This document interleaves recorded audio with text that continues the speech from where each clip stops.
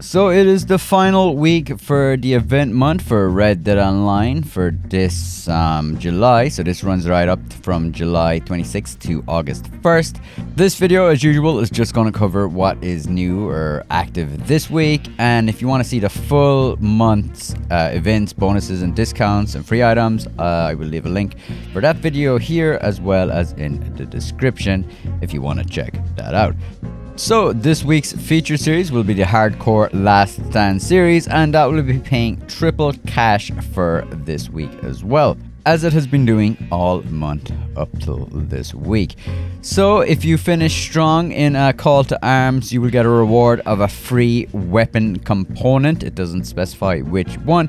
And players who link up with a permanent posse to play the Call to Arms will also receive a red Schaffer chaps for their time. This is a limited time item, so normally you can't get this in game, so it may be worth unlocking it if you like this style.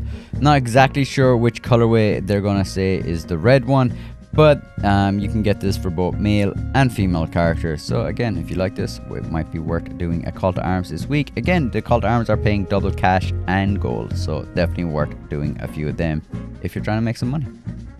As I also reminded you last week, there is a free outfit for those of you who don't know that you can create by getting some free items this month. Again, I will leave a link for this in the description as well as at the end of the video if you'd like to check it out, just so you can find out which items are the ones that will make up this outfit, which is actually pretty cool. There is a GTA Online update today, which seems to be more or less a quality of life update, which I may or may not cover later, depending on what I think of it.